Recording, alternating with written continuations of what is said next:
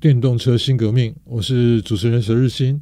在上个礼拜呢，我们破天荒了破这个节目的天荒了邀请到一位全英文的受访者他是台湾宾士的金恩中总裁。他跟我们谈到了非常多跟使用者经验使用者体验的这一些的考量。那台湾宾士或者是全球的 Mercedes 呢，他们在这个领域当中所投入的心力我们非常荣幸再一次的能够邀请到金恩中总裁来到我们的节目当中。Thank you for coming again. Would you introduce yourself again? Sure. Thank you for having me here. Hello, my name is E.C. Kim, CEO and President of Mercedes-Benz Taiwan. I'm very happy to be here and looking forward to our conversation.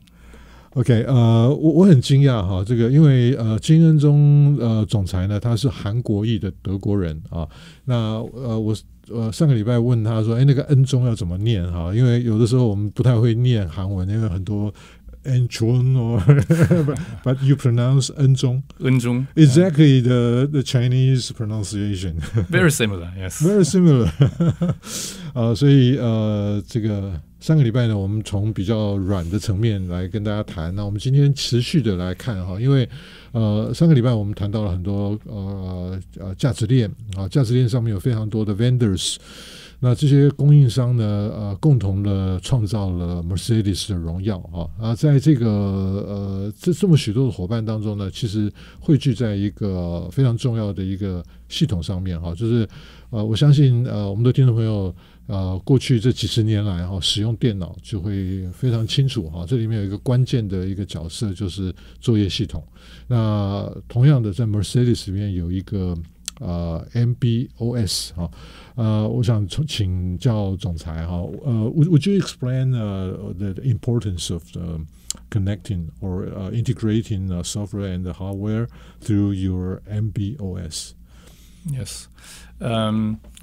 I think, like you just said, the integration, the connection in hardware and software is becoming more and more decisive in our industry, right? So how do we differentiate ourselves in terms of customer experience towards our competitors, and how do we deliver the Mercedes-Benz moment to our customers? And MB.OS is playing a pivotal role in that, which we can experience in 2-3 years' time. We will have the MB.OS then in our cars. MB.OS stands for Mercedes-Benz Operating System. And with this proprietary development, we want to retain and gain full responsibility for all the critical infrastructure and all strategically important aspects that we think is exactly paying into this strategic differentiation and customer experience. In easy words, in my image, we are building our own Mercedes-Benz house. Where we want our customers living in that house feel safe and comfortable. And to make this life in that house that we call MB.OS as luxurious and comfortable and safe, we will cooperate with different companies on different layers to exactly deliver that customer experience within the MB.OS ecosystem.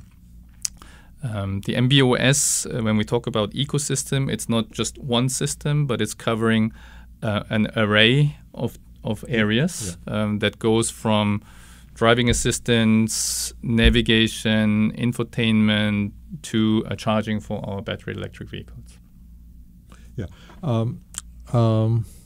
May I say something funny? Sure. Because I compare the OS system to PC system, OS system. I think most people have the experience that when my computer shut down, I have to relaunch the program, right? But you just mentioned about safety, right? In auto industry, in auto world, there's zero defect allowance, right? Nothing can be expected for any unexpected, right? So that's really challenging. You told us about many arrays, and especially when we come to the cybersecurity side. We had an interviewee mentioned about security by design. Security by design. So that would be very high end, really top goal, really difficult to achieve. So and we understand that we have all kinds of international standards you have to comply with. Mm-hmm. But even though that, I think based on Mercedes' reputation and your brand positioning, I would say a zero defect allowance, right? I think you cannot shut down your car and yes. relaunch it again, right? Yes. I think you're mentioning a very important aspect, mm-hmm. Which is how do you make the customer feel safe? Now there are different layers, right? Yeah. I think you touched upon several ones. The one thing is data privacy, mm-hmm. Right?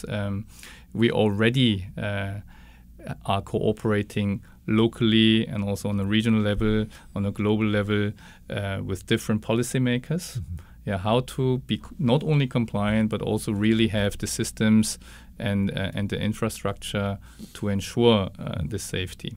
It's not only coming with MB.OS, but it's already happening today. And as you said, the world is heterogeneous, and when it comes to data storage, where do you store, where do you share?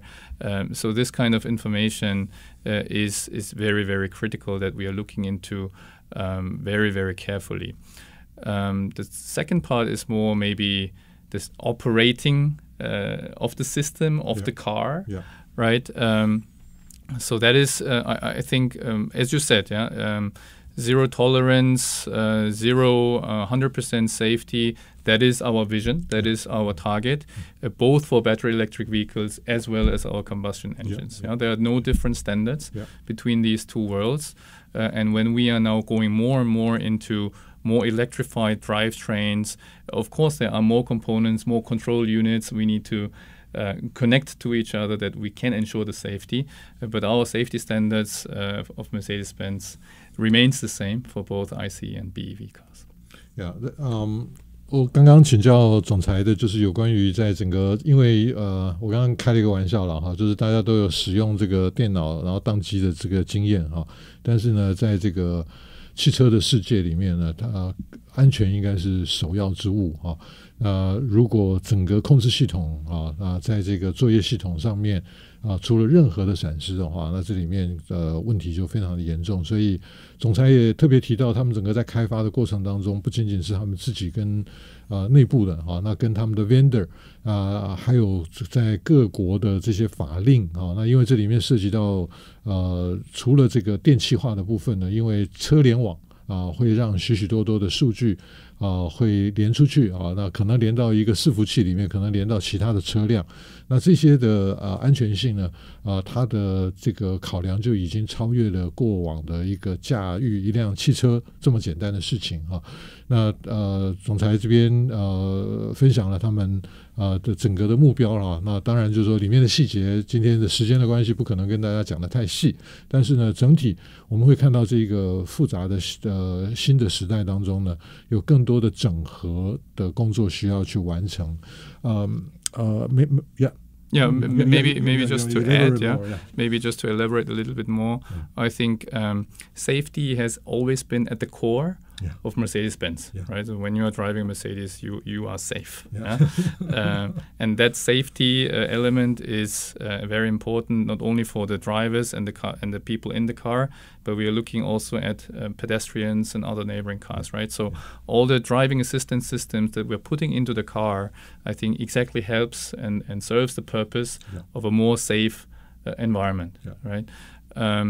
And yes, there are many players and many auto car makers who have today already the level 2 driving assistance systems. But I can only encourage you and everybody to really experience it, because there is a difference. There is a difference in acceleration. There is a difference in reliability, feeling of safety when you are really experiencing the driving assistance systems in the Mercedes-Benz. 这个宾士哈，我想这2个字打出来就是信任感了哈。整个企业的品牌建构在不断的传递最核心的这个安全的价值给大家哈。虽然他们有这个所谓的 worldwide developer network， 但是呢，不是所有的人都能够进去的哈。那也就是说，对于自己在整个这个不管是什么安全哈，可能是驾驶的安全、工程的安全，或者是在这个资讯安全哈，这些年来资讯安全变成是一个非常严重的一个问题。那因为资讯安全一旦受到挑战的时候呢，那整个包含连个资哈，那当然驾驶的安全这些全面的问题都会出来哈。那所以如果各位真的想要成为 Mercedes-Benz 的 partner, that would be possible becoming a Mercedes partner, right? Vendor, right? But you have to be validated. Yes, through very strict processes, right?